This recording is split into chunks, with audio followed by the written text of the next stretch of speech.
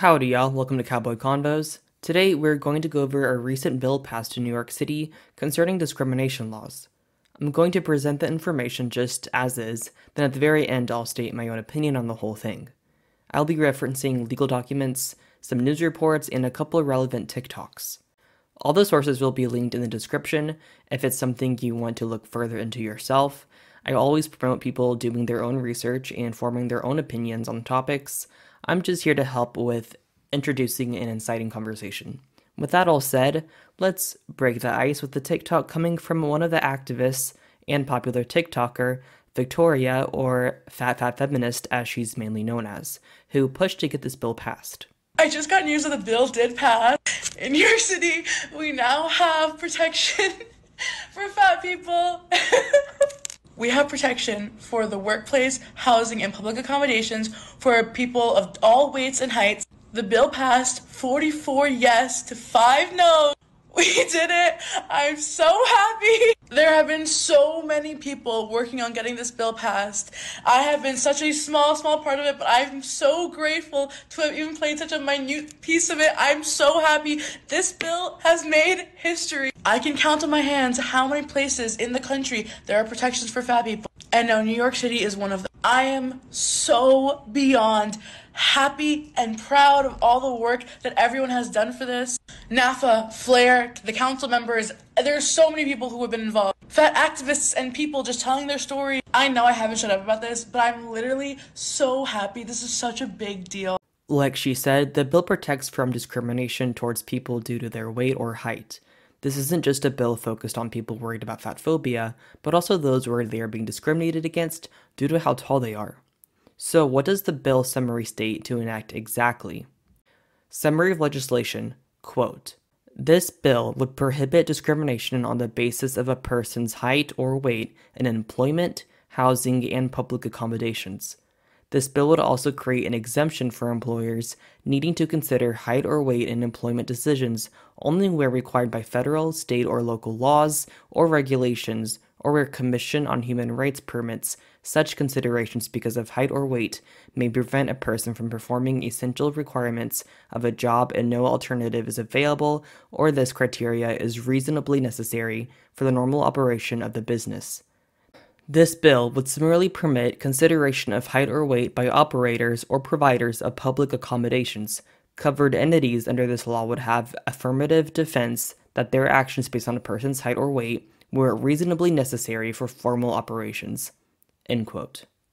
This means that an employer can't look at someone who is visibly overweight or obese, very tall or very short, and decide not to hire them based on that alone unless there is specific and proven necessary reasons to do so for the job requirement. As in, if someone needs to be fit enough to do heavy lifting and strenuous work, they can legally deny someone who is not fit whether they be too weak in stature or too heavy to move around efficiently.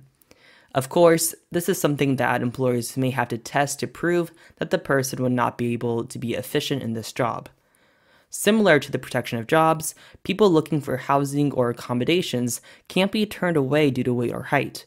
If there is some inconvenience, then that would have to be dealt with, whether it be fixing a weight restriction or height restrictions. I want to go over some testimonies of people from the court transcripts during the hearings in support of this bill.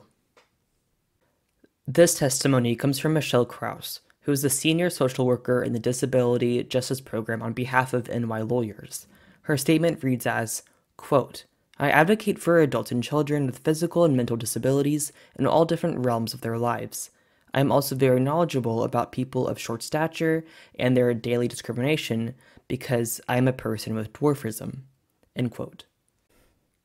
She continues with, quote, "People of short stature who are not disabled based on appearance are consistently discriminated against by the lack of size ranges or clothing, furniture, vehicles, equipment, stairs, and public conveniences with little to no legal resource.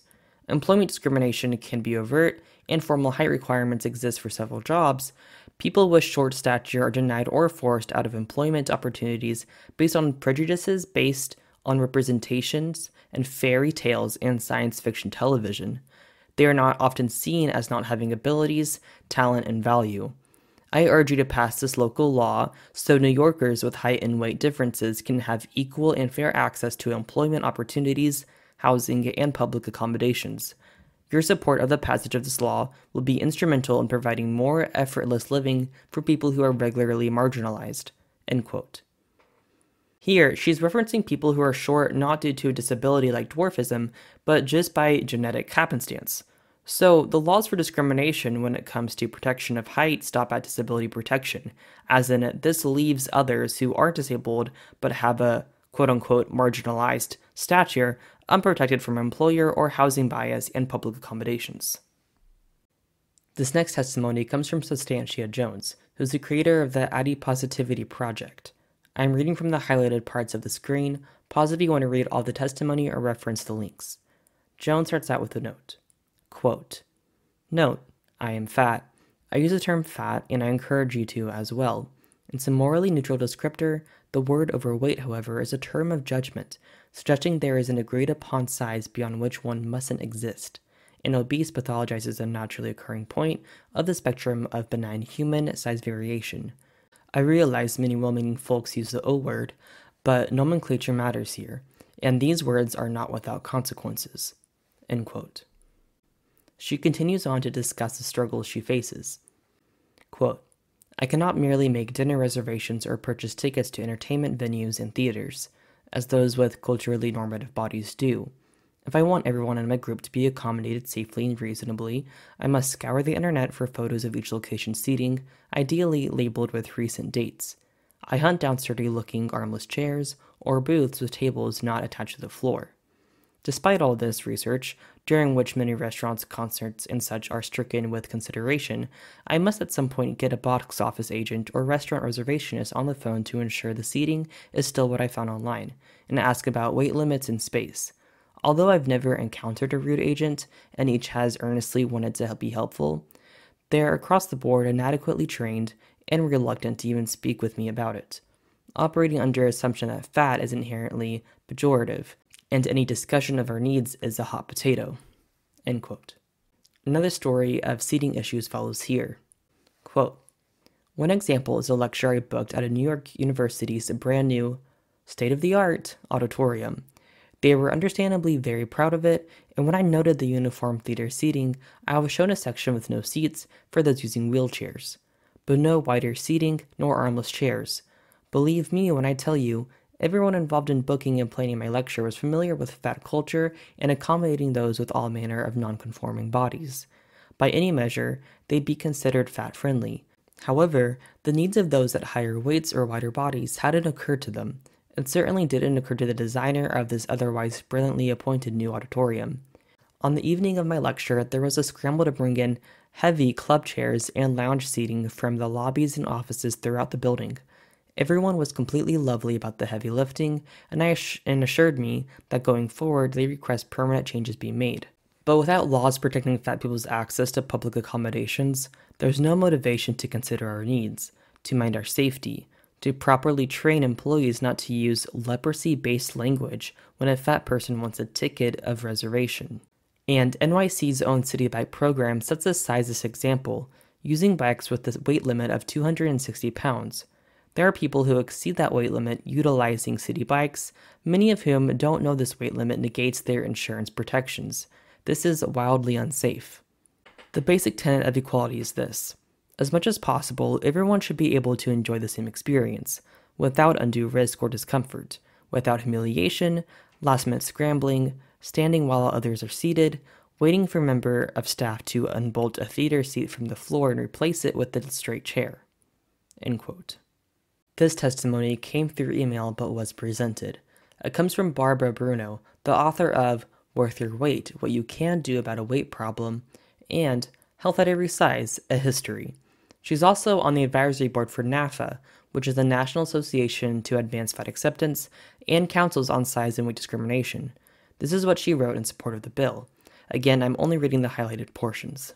Quote, "Fat people have suffered from size and weight discrimination for as much of my life as I can remember. And I am 75 years old. I spent my entire youth dieting, finally deciding at age 27 that I no longer wanted to live on diets.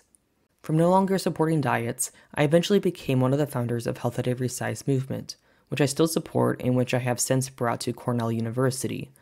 I want these intelligent and hardworking students to use their abilities to make the world better, rather than being consumed by trying to fight their own genetic makeup. One of my New York clients was referred to me by his physician. Quote-unquote John was a skilled blue-collar worker. He was happily married and had grown children, with whom was close to.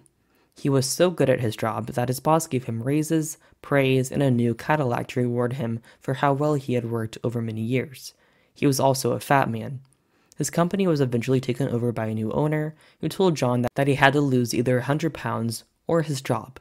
John tried everything he could to lose the weight, but couldn't lose 100 pounds. A middle-aged man, he eventually lost his job, and as time went on, he also lost the money that he carefully saved for his retirement. More than a century of weight loss treatments have failed, but have resulted in vast numbers of people with eating disorders, low incomes, fewer jobs, educational and housing opportunities, denial of opportunities to adopt children, discrimination in travel, accommodations, and clothing, biased or denied medical care. Diet programs, drugs, and surgeries have thrived, resulting in people who end up fatter, poorer, agoraphobic, and depressed. Size discrimination is based on the premise that weight is within our control. It's not. Size discrimination is lethal. End quote. And she attached a photo which is on the screen, but if you're just listening, it's Jones herself with other women protesting in front of the White House with signs saying, "Fat freedom" and "Big bodies, not small minds." This next testimony comes from Stacey Evans. Quote, 35-year resident of New York City and 45-year resident in a fat body. I navigate this city and my life here with almost constant reminders that my body isn't standard. I've dealt with workplace discrimination based on my size, discrimination in healthcare based on my size, and I thank the council and this community for its focus on this issue. A few months before COVID, I went to see an off-Broadway show. When I got into the theater, one glance told me the narrow-armed middle chairs wouldn't fit my ample butt, and that I'd be so horribly uncomfortable that I wouldn't be able to enjoy the show. I checked in with the usher, asked if there was any wider or armless chairs that could be swapped for mine. When the usher returned with a handyman to figure out my situation, my chair needed to be unbolted from the risers. She then describes her start in advocating for fat acceptance. Quote, it started after I damaged my knee in a car accident and began to realize that venues could and would accommodate me as a disabled person. So why shouldn't I ask for the accommodations I need as a fat person? If I'm Meg Ryan ordering food in When Harry Meets Sally because I know that I want and I can't really imagine why I shouldn't have it, I've visited theaters before buying tickets so I could try out the seats and ask about better options.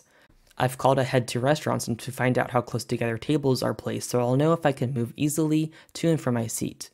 I let the staff at the writing residency I attended last year know that I needed an armless, high-weight capacity desk chair and a sturdy bed. I know what will make me comfortable. And if it's possible to have that, why wouldn't I? And if it's not possible to have that, well, why not? I deserve to move through the city with ease, without bruised hips and thighs. I know how I deserve to be treated, and I'm comfortable making sure you know too. End quote. This statement comes from Jermaine D. Williams, a public advocate for New York City. Quote, employers should focus on whether or not the candidate has skills and/or experience to do the job. They should not be worried about someone's physical appearance as it continues a vicious cycle of bigotry. It is highly unprofessional and harmful. Too often, employers are missing out on the brilliant individuals due to their bias. We need to do better. I hope my colleagues show their support today. End quote. The final testimony I want to show is in video format from TikTok. It is of Victoria, the fat activist I showed in the beginning, who speaks to the council members about her own experience being fat in New York City. Hi, sorry. My name is Victoria. Thank you for letting me have the opportunity to speak. I just graduated from college in New York this past year, and while I loved my New York experience, I couldn't help but compare it to the experience of my peers. People walking past me with their quick New York stride, hearing the snide comments about how I walk too slow and I take up too much space on the sidewalk. The quick sideways glances as I enter the bus, bags placed on the seat next to them, their biggest fear being touched by fat flesh. Forcing my body through the turnstiles at the train station, turning sideways just to barely squeeze through those metal bars. having to contact the Center for Disabilities at my school requesting a special accommodation for a desk capable of containing my body. My choices being sit at the special desk at the back of the class, serving as a reminder to the room that I don't fit, or suffer in silence, wood digging into my side, hoping that I remember the lecture, because at that angle there's no way I would get a pen to paper. Something as simple as being able to sit in my seat and take notes like my peers, I did not have the privilege of doing. I had to get accommodations because my school didn't once consider my needs, and I was put at a disadvantage. I wasn't the only student that couldn't fit in those seats. I was just one of the few that knew I deserved better and asked for it. I am consistently doing little things every single day to survive in a city that does not take fat people into consideration. I'm reminded every day that this world, this city that I love so dearly, is built without my body in mind. And that's what's so insidious about anti-fatness. It's everywhere. Sometimes it's not even malicious, it's just in the little things that you would never even notice if you aren't fat. But for people like me, I live my life taking extra steps, making the necessary accommodations just to survive. Every time I squeeze my body into a chair or turnstile that is clearly made for a different body, a smaller body, I'm reminded that I am not considered. I feel like an intrusion, an inconvenience, like I don't belong here. Passing this bill tells fat people that we aren't alone, we're not unwanted, and having the government behind us make sure that we'll no longer feel as though we're a mere inconvenient afterthought. Thank you. She discusses a lot about her day-to-day problems due to being obese, the accommodations she makes for herself or requests from others. There is an overwhelming sense to Victoria that obese people are being victimized or oppressed by New York City's infrastructure and the people within it. At the end of this hearing, there is an interesting statement made by a council member. Quote, "You know we support fat acceptance here in this council, and the city accepts it as well. Let's bring it home. Thank you." End quote. Now that we've heard from quite a few people, I wanted to dive a little into weight discrimination in the workplace so that we have a better understanding of it. This part of the video is half factual information coming from sources I will have linked, and half my interpretation of it. So again, please look into it yourself if you want to explore more.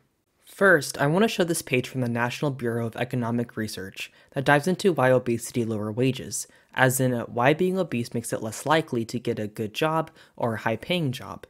What stuck out to me was this.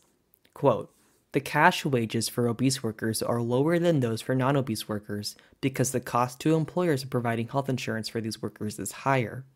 Because obesity is associated with increased risk for a range of chronic conditions, healthcare costs are higher for obese than normal weight individuals." End quote.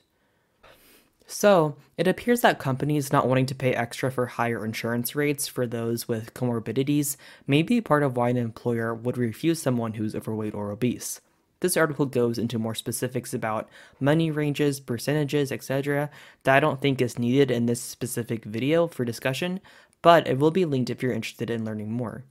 Like a lot of things in this world, it comes back to money. Corporations would not be allowed to use healthcare costs or reject possible employees if they are protected under disability law. So the same would apply to overweight or obese people. This brings up the question of if disability law should be stretched to cover obese people or if two separate laws are needed. The Committee on Civil and Human Rights hearings for this bill actually brought up this. Here it states, quote, "For example, obesity may constitute a covered disability. And disability, just as a reminder, is defined in the human rights law as a physical, medical, mental, or psychological impairment. So it includes a wide variety of identities. Additionally, where a physical characteristic that's part of a religious practice or observance, it would be violation of the human rights law to discriminate against an individual based on that characteristic. For both disability and religion, the human rights law requires employers to provide what we call reasonable accommodations to enable an individual to fulfill the essential functions of their job." End quote. The hurdle for fat acceptance here would be agreeing that obesity is a physical disability. Obesity can lead to disability, but is it something that could be labeled as a disability on its own? When looking for sources discussing solid evidence of weight discrimination, the main study that was referenced in articles was from the Korean Education and Employment Panel, or KEEP for short. Quote, "This study extracted data on high school students for 4 years from the Korean Education and Employment Panel from 2010 to 2013. The key independent variable is obesity status. The study determined the independent variable using the individual's BMI, which is calculated by dividing the respondent's self-reported weight in kilograms by the square of the respondent's self-reported height in meters. Overweight and obesity were combined, considering that the World Health Organization Regional Office for the Western Pacific, or the WPRO, and Korea Center for Disease Control and Prevention specified BMI equal or above 25 as obese for Asians, end quote. The main issue I have with the study being used as a reference for American weight discrimination conversations is that this study was not done in a demographic or culture similar enough to America. The attitude around weight and size in Korea is a lot different than that in America, along with the actual rates of overweight and obese people. I'll make it clear that I'm not a professional in the world of statistics or anything like that, but from what I've read about the study, it does not seem rational to apply it so willingly to American weight discrimination or the culture around weight in general, in America specifically. Since this was the main study that kept popping up, I looked further for studies based in America. Again, these articles will be linked in the description. The study here quotes, "Back in 2004, a landmark study found that a 65-pound increase in women's weight is associated with a 9% drop in earnings. The authors of the study noted that in terms of wages, the quote-unquote obesity penalty basically amounted to losing 3 years of experience in the workplace," end quote. Law professor Jennifer Chanel looked into this problem as well. She states in this article, quote, "What my research indicates is that obese women are more likely to work in physical activity jobs and less likely to work in personal interaction jobs. Working in sales means being the face of the company and making more money. An obese woman, based on Chanel's research, is more likely than average weight women to have the job in a warehouse and less likely to work in sales," end quote.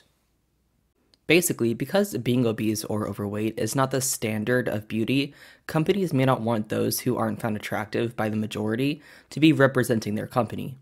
It's already known that how physically attractive you are can interfere with your likelihood of being hired. But what's interesting is this applies to mainly just women. This goes past obesity though. Simply an asymmetrical face, acne, scars, anything that can be perceived as a flaw can reduce the chances of being hired compared to someone without those perceived flaws. This is where the bill adds height into the mixture too, wanting to protect short people from being excluded due to not being the beauty standard. For example, there was the whole issue of the clothing company Hollister only hiring very attractive people who would work at the front of the store, basically shirtless, and those who were less physically appealing had to work in backstock. This issue has also been reported in other stores like Victoria's Secret and Abercrombie as well, and I'm sure a bunch more that I'm missing. Chanel found that this issue of attraction is less common in obese men being hired. An obese man is much more likely to be hired in a public position than an obese woman. So, is the issue of obesity in the process of hiring an issue of general fat phobia, if it mainly applies to women, or is it a problem of sexism? If being generally quote-unquote unattractive to the employer prevents employment, should the law be covering any perceived flaw and not just obesity and height? There has been criticism of New York City spending time and money on this bill when there are issues that the community views as more pressing and deserving of attention. For example, homelessness. I looked at the financial statement for the bill and it says, quote, "It is estimated that there will be no impact on revenues resulting from the enactment of this legislation," end quote. So the bill itself won't cost the taxpayers any money to write in, but taxpayers obviously are paying public servants to be in the courtrooms making these decisions. There's also a worry of small businesses being forced to expand, literally, to accommodate morbidly obese people out of fear of being sued. Whether or not this will happen, I can't say, and something that will wait to be seen. The bill does state that it protects businesses or public property whose accommodations are reasonable, so whether or not something is reasonable would be decided by the courts. For example, let's say there's a 300-pound weight limit on a public chair in a park, school, business, whatever.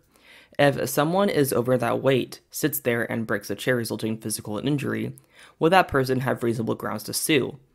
Would 300 pounds be seen as a reasonable cap to put on a chair? or would it be seen as not accommodating and not fit for people to use, leaving the owner liable? There is so much gray area in this bill that in the end, we don't know what is and isn't accommodating enough for the general public, which may lead to unreasonable lawsuits that, regardless of fault, waste time and money for every party involved. There is concern that changes may be made to things like turnstiles, public transportation, and many other public features to be made larger or wider if pressed enough by this specific community. This would be using money that the public would rather be put into a cause they find more beneficial or important. Again, I'm not saying this is my personal opinion, I am just going over the questions and concerns I've read from those discussing this issue. I do believe that someone's weight should not be a factor in whether or not they get a receptionist job or a sales job. If someone is qualified and physically capable of doing the work, how they look should not matter. If that employee requires a bigger chair, bigger bathrooms, or even bigger doorways, that's when it gets trickier.